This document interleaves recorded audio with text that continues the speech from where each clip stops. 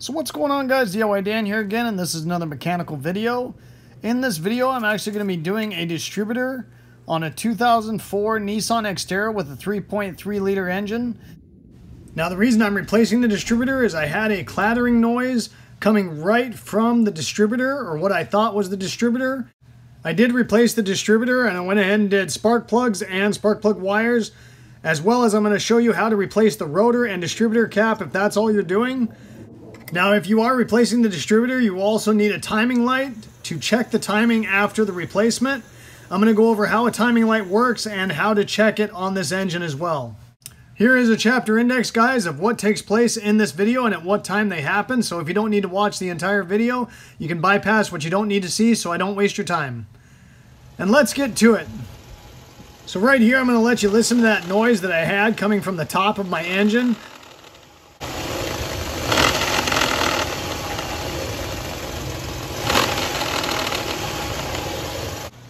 Now, just by the noise, I could tell it was coming from the top of the engine somewhere, so the easiest way to diagnose where a noise is coming from is just to grab a solid piece of metal. Right here, I'm just using a heel bar. I move the one end of the heel bar around on various things on top of the engine, and then put the other side right to my ear, and that will resonate that noise up in so you can hear it. You don't want to use anything with a plastic handle because that will muffle out the noise so you can't hear it as well. So right here, when I put the heel bar on the distributor, was actually the loudest I had ever heard that noise, and that's why I was almost positive it was going to be the distributor. And since I was almost positive at the time, this is the distributor I ended up getting off Amazon. And since I was there, I decided to go ahead and do plugs and spark plug wires. So the first thing I always like to do when doing spark plug wires is go ahead and number the plug wires on the distributor cap so I know the exact order and where they go. I usually also put that number on the spark plug wires themselves. However, these still had the factory wires and they were numbered already, so I didn't have to do that. This basically just helps you keep track, so when you're putting the new ones on, you know exactly where they're going, especially if you're planning on reusing the distributor cap. You know what length wire goes to what location. Once labeling all the spark plug wires with where they went on the distributor cap, I went ahead and removed the two screws that were holding the distributor cap to the distributor. And this was a Phillips screwdriver to remove them. Then I went ahead and pulled the spark plug wires off of the plugs themselves. Because these were so old and they were the original, I had to use a pair of long needle nose and leverage against the intake manifold or the valve cover to get some of these to pop loose. This is also why, if this is this old of a vehicle and they look like the originals, you might also want to do plug wires and not just spark plugs, because I did end up damaging a couple of them trying to get them off. You could also get a spark plug wire removal tool on Amazon for pretty cheap to assist with this. Now, a common misconception when doing a distributor is that you have to put the engine at TDC number 1 in order to pull it out. That is completely untrue.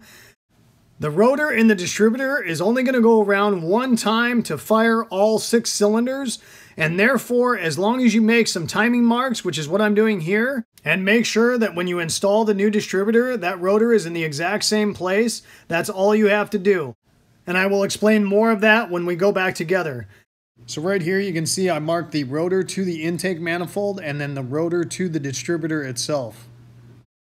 The most critical thing to doing these marks is making sure you can identify where the rotor is in comparison to the engine. After that, I unplugged the main harness from the distributor, and there was also a 2-wire harness that I needed to unplug as well. Both of these connection points fought me pretty good because they're so old and brittle. On the 2-wire pigtail, I actually ended up using my multi-purpose tool to cut out a little bit of the outer housing to make it so I could leverage it off with a screwdriver. Both of these pigtails just have a little tab that you're supposed to be able to push down to unclip them and release them so you can pull them apart. However, this clip actually looks like you just need to take a pick or a small screwdriver and lift up on this side of it to unclip it off of the other harness. Next, I went ahead and removed the single bolt that holds the distributor itself to the engine block. Now this has a little bit of a goofy angle, but you should, if you use a 6-point socket, be able to just use an extension and break it free.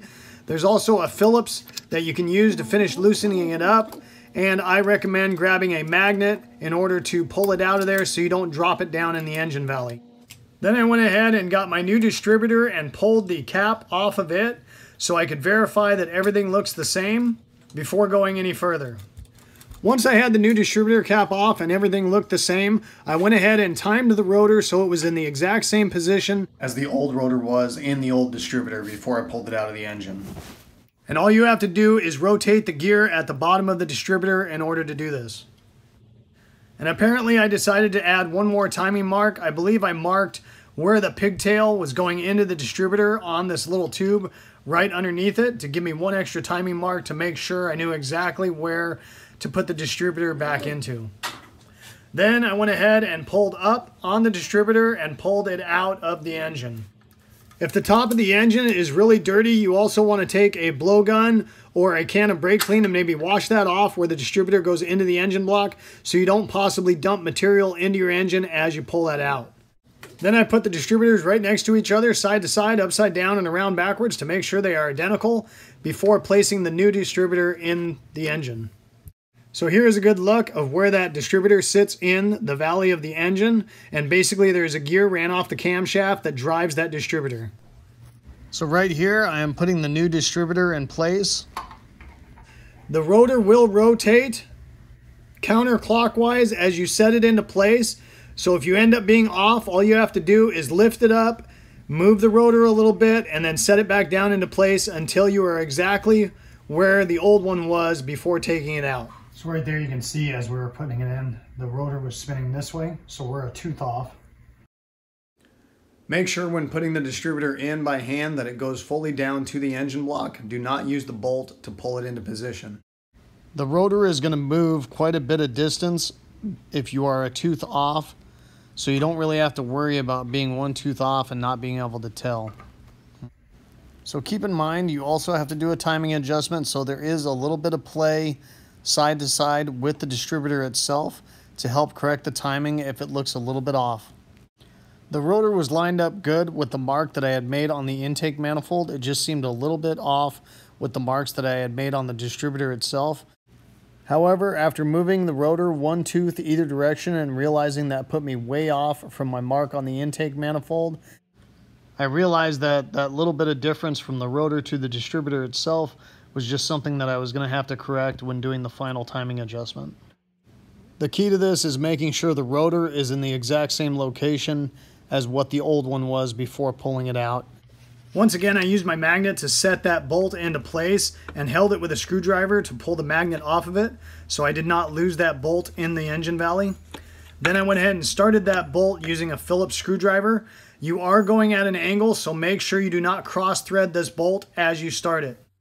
And you don't want to tighten this bolt down all the way because you will have to make the timing adjustment, so you just want to get it started. Then I went ahead and plugged in my 2-wire pigtail and the main pigtail that plugs into the base of the distributor itself. Then I went ahead and put my new spark plug wires on the new distributor cap. I just put the old distributor cap and wire set next to the new one and matched the wires up one by one and put them on the cap. When pushing the wires on the cap, you should almost feel like a detent when they're fully in position. It might take some decent amount of force to pop them all the way on. Next, I went ahead and gapped all my spark plugs. Now this is my favorite spark plug gapping tool. The correct gap was 44 thousandths. This tool has a taper all the way around it, so you just put the spark plug over the tool, bend it a little bit until you get to that 44 thousandths mark. And I did this for all 6 plugs. After gapping my plugs, I went ahead and took my air compressor and blew out the spark plug holes so no debris would fall into the engine when pulling them out or putting the new ones back in. As far as replacing the spark plug, guys, it's pretty self-explanatory. On this engine, you will need some extensions to get in there. The 3 on the passenger side are really easy to get to. The 3 more towards the center of the engine, the first 2 aren't bad as long as you have some long extensions. The one at the back of the firewall is an absolute pain in the ass. If you do want to use a torque wrench to torque these down, I did not have one at the time I was doing this job. The torque spec is 14 to 22 foot-pounds. When you are replacing these, you're definitely going to want to have a spark plug socket that holds these spark plugs while you put them in and out. Right here, I'm just blowing out the area where the ones towards the center of the engine go, again, to make sure no debris falls in the engine when I'm doing these. You'll notice the long extensions I was using because you have to go through the intake manifold in order to reach the spark plugs on the driver's side of the engine. Right here, I'm actually doing the first one on that driver's side, and I had to use a pretty long extension to get that one. This is the second one on the driver's side.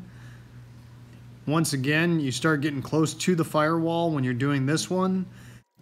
However, the last one right towards the firewall probably took me as much time to do that one spark plug as it did for the other 5 in total. Granted, I did not watch a YouTube video before doing it, and if I would have, it might have let me know that this is the length of the extension and socket that you're going to want to have in order to remove this last spark plug. Now, even knowing that, it's still an absolute pain in the ass to do this one because you can't get much rotation out of the ratchet when you're breaking it loose. Now, once you do get it broken loose, you might be able to add another swivel and another extension so you can get more rotation out of it. I did not have those at the time of doing this project, but it might be something to consider. This is the final torque that I'm putting on that last spark plug. Sorry I didn't get better footage, but there was 2 problems with that. One is I was cussing every 2 seconds, and the other is I was basically laying completely on top of the engine for most of it, so you couldn't see anything anyways. So if you're not planning on doing the distributor and you're just doing a cap, rotor, plug wires, and plugs, the rotor just has a single bolt that holds it in. So all you do is break that loose and take it out, and then you can remove the rotor, put the new rotor in place, and then tighten that bolt back down. And obviously you can do this with the distributor in the engine. If that bolt is not in a good place where you can get a Phillips screwdriver on it, just bump the engine over little by little until it is in a good place where you can loosen that bolt and put it back on. After that 20 minutes of my life that I'll never get back from that one stupid spark plug, I went ahead and grabbed the new distributor cap and plug wires, set it on top of the distributor, and tightened the 2 screws that hold it in place with my Phillips screwdriver. Then I went ahead and ran my spark plug wires one by one and put them in place. Make sure you feel that detent. You should also hear almost like a clicking sound when you get these spark plug wires on all the way. This is where labeling your wires on the old distributor cap can help you know which one goes to which location. Another good practice to get into if you don't do this stuff very often is to take a picture or take a video so you have that as a reference guide when you're going back together as well. Something as simple as that can help you route your spark plug wires in the same manner they were ran before. These spark plug wires were a very tight fit on the spark plug, getting that detent to go, and I had to put a pretty good amount of force on these to make sure they were on all the way. The ones towards the middle of the engine where the manifold is did have a guide pin that those spark plugs had to line up with to help make sure they were in properly. And once again, this back spark plug on the driver's side was an absolute pain in the ass to get to, and it was hard to get the leverage to make sure that it was popped on all the way to the spark plug. After that, all that's left to do is check the timing. Here is the actual procedure for doing that if you want to read through that real quick. But basically what we're going to do is we're going to fire the engine up, make sure everything sounds okay, then rev it either with the foot throttle, or you can go and do the hand throttle right by the intake to 2,000 to 3,000 RPMs a handful of times. Then we're going to shut it off and go and disconnect the throttle position sensor. Once again, like most pigtails, this will have a little tab that you need to depress in order to pull that pigtail off of the sensor. Then you will need to find a timing light. Now these are getting harder and harder to find. I actually tried renting one from a couple auto parts stores and they didn't have them. A friend of mine actually had one and I was able to borrow it, so I appreciate that. This one does have the timing adjustment on the back side, and I'll explain that. And I will also explain how to do it if it does not have that adjustment on it. So we're going to take the clamp and put it over the number 1 cylinder spark plug wire, and then we're going to go ahead and hook up the positive and negative power cables to the battery. Okay, now that we've got everything hooked up, we're going to go ahead and start it up again and rev it up 2 or 3 times to 2,000 to 3,000 RPM, and then we're going to go ahead and return it to idle and check our timing. Before checking that timing with the timing light, make sure that that engine has come completely back to a low idle and is not sitting at a high idle for whatever reason. Now, as far as what you're looking for when doing this, there's going to be timing marks on the crankshaft pulley on the engine side of it. So right here is the piece of paper that shows you what you're looking for, and right here is the marks on the pulley. Now, if you want to, you can take a whiteout pen or a marker and mark either the 10-degree spot if your timing light does not have the adjustment on the back of it, or you can mark 0 degrees with that marker if it does have the adjustment on the back of the timing light. By using a paint pen or a whiteout marker, it just makes it easier when you're using the timing light to see the 0 or 10 degrees. All right, guys, I'm gonna do my best to explain how the timing light's working and what you're looking for. Here is our crankshaft pulley. You're gonna have 5 notches on the crankshaft pulley, 0, 5, 10, 15, and 20 degrees before top dead center. Okay, so right here we've got our piston, our cylinder wall. This is gonna be number 1. And what we're setting by doing this is when this spark plug is gonna actually spark and create the combustion in the combustion chamber. So basically our piston's coming up and we want that to ignite 10 degrees before it gets to the very top of its travel. So that's what we're setting here. In order to do that, and basically what this timing light is doing, you're on number 1 cylinder spark plug wire with the clamp. So every time that sends that signal, this timing light is flashing a light, obviously very quickly. And what you're checking here is where the engine is at in relationship to when that spark plug gets its signal to fire. So 0 timing mark is right at the very top of its travel. 5 and then 10 is where they want it. So they want this to ignite 10 degrees before this gets to its very top of travel. So basically every time it gets that signal, it's flashing a light, and that's what you're looking at on the crankshaft pulley. So right here I've got the timing light set to 10 degrees. So that means I'm looking for the mark that I made on the 0 degree. And here is a good view of the pointer on the engine going right to that mark on the crankshaft pulley. Now, if you were off, all you would do is while the engine is running, slowly rotate the distributor clockwise or counterclockwise to make that timing mark line up with the pointer on the engine. So right now we're reading at like 3 degrees. And if I move this back,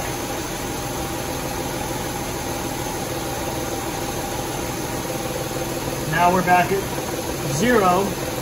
Once you've got your timing set correctly, then all you have to do is go ahead and finish snugging that bolt down with a socket. Once you tighten that down, I do recommend checking it one more time just to make sure nothing shifted when you tighten that bolt down.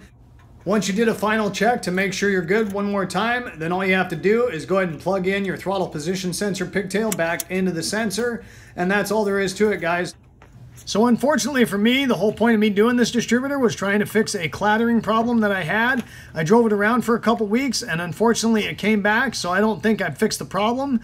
So there's a good possibility of me doing a video on a timing belt in the near future, or possibly something else, depending on what I find. Hopefully you guys enjoyed this video and it gave you some good information. If so, make sure you hit that like button and subscribe if you haven't already. I'd really appreciate it.